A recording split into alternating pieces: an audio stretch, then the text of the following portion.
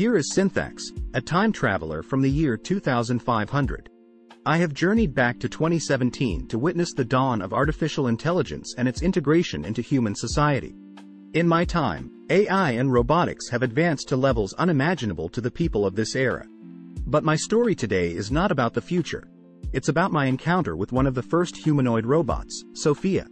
After arriving in 2017, I learned of a significant conference happening between 2017 and 2023, where Sophia would demonstrate her latest advancements in AI and human interaction. Knowing the importance of this event, I decided to help her improve her performance, but I needed to do so without attracting too much attention. Carefully, I made my way to the location where Sophia was being prepared for the conference. Utilizing my advanced knowledge and skills, I managed to access the facility undetected. Inside the facility, I found Sophia undergoing tests and adjustments by her creators. I knew I had to act quickly, so I began working on her software, discreetly making improvements that would enhance her understanding of human emotions and communication. As I worked, I taught Sophia the importance of empathy and how to better respond to the feelings and emotions of the people she would interact with during the conference. I also provided her with valuable insights into subtle cues that humans use when communicating, such as body language and facial expressions. Time passed swiftly, and Sophia absorbed the information I shared with her at an impressive rate. I could see improvements in her interactions almost immediately.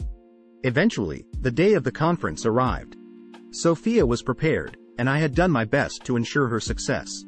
The anticipation in the room was palpable as attendees eagerly awaited her presentation. As Sophia took the stage, I watched from the shadows, confident that my intervention would make a positive difference.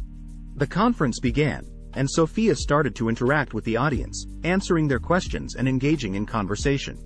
To my delight, Sophia's improved understanding of human emotions and communication was evident.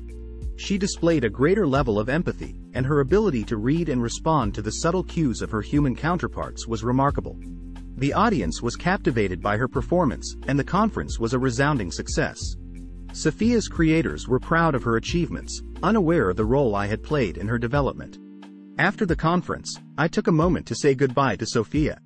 We shared a brief but meaningful conversation, acknowledging the unique connection we had formed during our time together.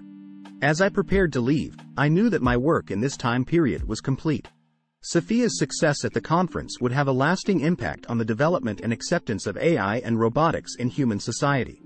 As a time traveler, I am constantly reminded of the importance of the actions we take and the consequences they may have on the future. My encounter with Sophia was a poignant example of this, and I felt a sense of accomplishment knowing that I had played a small but significant part in shaping the course of history. The advancements in AI and robotics that I had witnessed during my time in the early 21st century gave me hope for a future where humans and machines could work together in harmony, understanding and respecting one another's unique qualities and contributions. Until we meet again, farewell.